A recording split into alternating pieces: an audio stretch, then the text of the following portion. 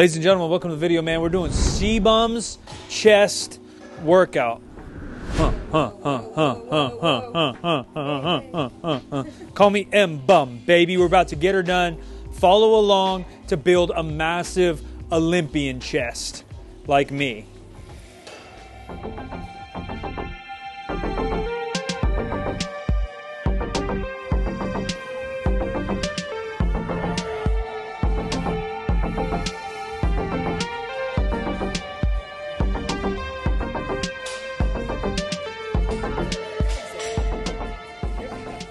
So first movement's a fly, I think, to warm up the pecs a little bit. There's a lot of evidence, and I agree that pre-exhaust, as people think it, they used to think like, oh, if you fatigue the chest so much with an isolation like a fly, and then you go bench, you're gonna hit the chest even more. But a lot of studies show you actually hit the opposite. Because your chest is so fatigued from the pre-exhaust, you'll then use more tricep and shoulder when you're benching or pressing. So it actually bites you in the butt a little bit, but to use it as a warm-up to kind of get the shoulder joint and pecs a little bit of blood in there, not the worst idea. But to go ham on these things, I'm not a big fan of. CBUM Chris doesn't actually give like exact sets and reps, so we're just kind of following along with what we see him doing. And it seems like moderate-ish weight, sets at 10 to 12. So I'll just get a little bit of blood going, feeling good so far. And then second movement, I think we got a dumbbell press. We go up to about 100 dumbbells, so I'll probably just go as heavy as I can. And closest to failure. So dumbbell press it is. So when I'm normally doing like hypertrophy training personally, I tend to do just like a basic legs push pull, either upper lower, so 5 days a week, or legs push pull repeat, so 6 days a week. And with each exercise, you know, evidence shows, and how I like to train is just 3, 2, 1 reps from failure, right? RIR, reps in reserve. So how close to failure we can get with a different load and slowly progress over time, hitting different rep ranges with the musculature, choosing an exercise that feels best with our musculature. So incline press is something that feels great for me. Obviously Chris is the best in the world, but everybody can learn from everyone, and just because he's the best in the world or looks the best in the world, it could be despite training. It doesn't necessarily mean his training is the best in the world. So I'm excited to try it out. Looks like he does dumbbell incline next, which again feels great for me. I'm gonna do a couple sets all out. And again, when a big press is happening, I got a little warm up on my pecs, but I'm gonna get my triceps and shoulders warm. So I'll do one set, I call it a gimme set. I'll handle something 60, 70, 80% of my weight that I'll do my working set with. And I'll just handle 8 to 10 reps, get some blood in there, very far from failure because I'm just warming up. And then I'll go to my working weight and I'll slam them out. No need to waste a bunch of sets, junk reps, doing stuff in between, right? Let's get to the working weight in a safe manner. But without, I don't have to handle 80s, then 85s, 90s, 95s to get to the 100s. I'm gonna handle 75s or 80s for a couple reps, go to the 100s, get ready.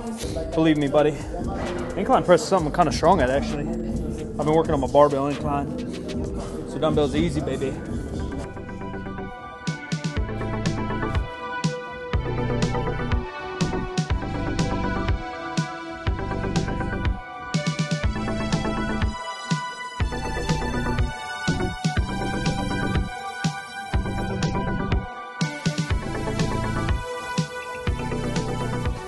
I may not have a Olympia physique, but I think I have the Olympia mentality and effort.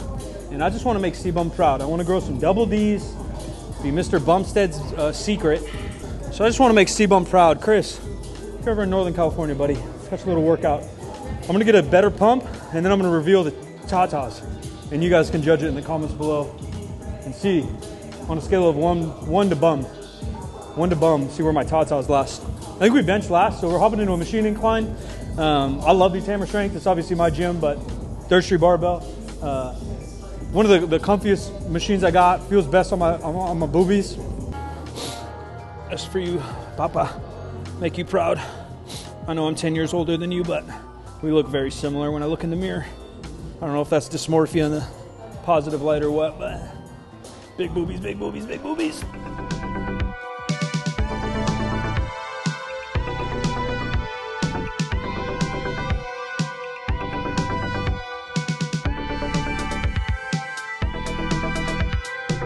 I don't know most people's philosophy. Coaches, you know, typically talk about it more than bodybuilders or lifters themselves, but we were talking about like the pace or execution of an exercise. Because yeah, 3 sets of 10 on this, 3 sets of 10 on that, that's all great. But again, like we were talking before, how close to failure you get is very important. How many times a week you're doing the exercise is very important. I think how you execute the actual press or movement is very important. So for me, although it's bodybuilding, it's not performance-based, certain muscles and musculature grow and perform well when you're quick and explosive. So on presses and even squats, I'll try to use the concentric, right, the shortening of a muscle, quick and explosive, then nice, slow, and controlled, get a stretch, quick pause, explosive, quick pause. May not always look that way, right, because things start to get heavy. I'm giving it all I got, but it might not be moving like that. But that's how I try to execute kind of all my lifting. Powerlifting, you want to do this similar. If you're strength-based, you want to go as slow or as fast as you can under control, then explode as hard as you can, staying under control. And on machines, it's a little bit easier, obviously, right? A lot of the stability is taken out for me, so I can really just focus on pressing. The money shot. Different industries call it different things. I don't know if they use that in fitness, but where I come from, the money shot is the one that matters, if you get what I'm saying.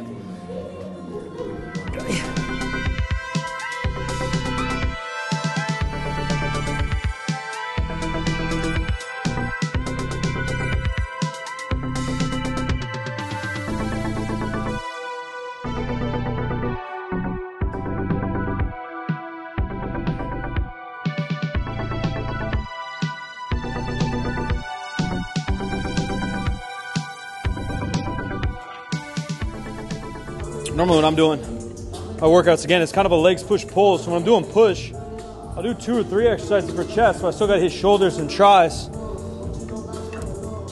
CBUM now is at the best, right? So we can kind of refine things and change things. How he trains now in 2023, 2 or 3-time Olympia champ, probably isn't the way he trained 5 years ago, right? So how you train now, or how your favorite lifter trains now, may not be what's best for you right now, right? You got to get to that spot. I like to get a little more volume in my shoulders and arms, a little more frequency.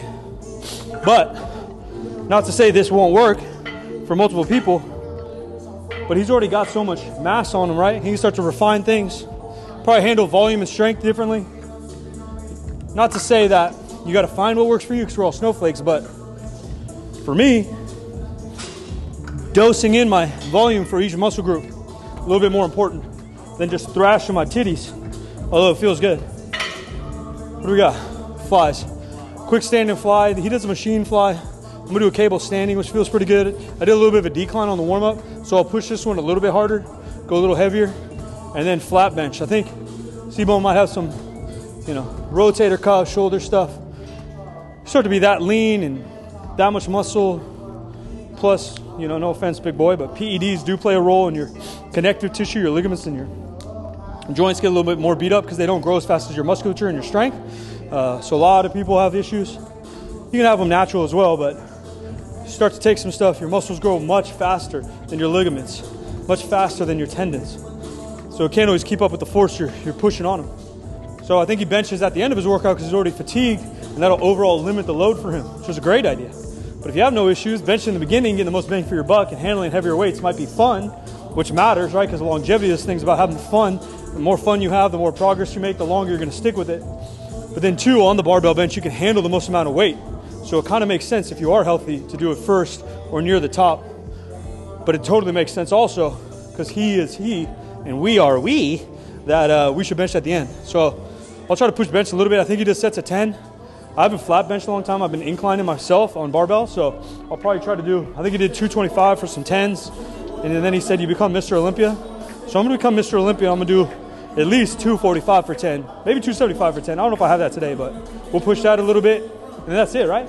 Yeah, flies, bench. Let's get it. Finish them out.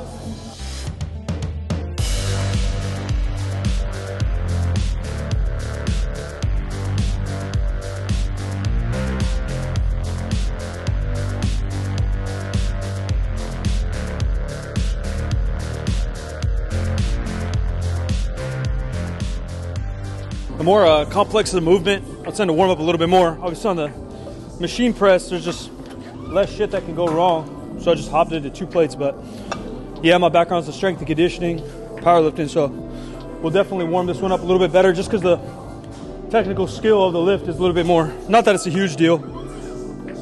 Also lift more weight here, right? Like I said earlier, the barbell bench is which you can lift the most amount of weight with, so I don't want to Just hopped at 315, acting all crazy.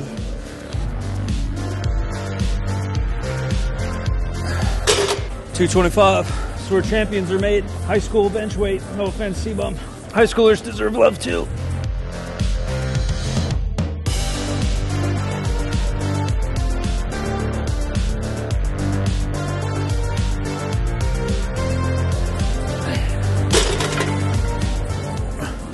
Our 225 for 10 makes Mr. Olympia. Add 10s.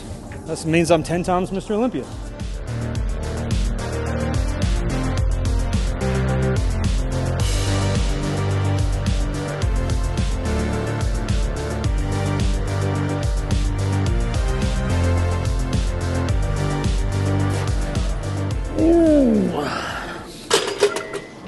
Give me my posing trunks. I'm ready.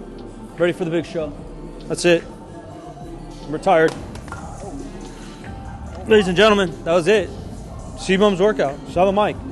If you can't tell, they at least grew from C's to double D's. I'm gonna go drink some carbs, eat some protein, let the T-Toz repair. Hopefully you guys like the series where I'm trying out other folks' training programs. CBUM Chest Day. Silent Mike. New videos every single day. Be sure to turn on notifications. Be sure to subscribe. 3sb.co for all your clothing needs. I'll catch you in the next one.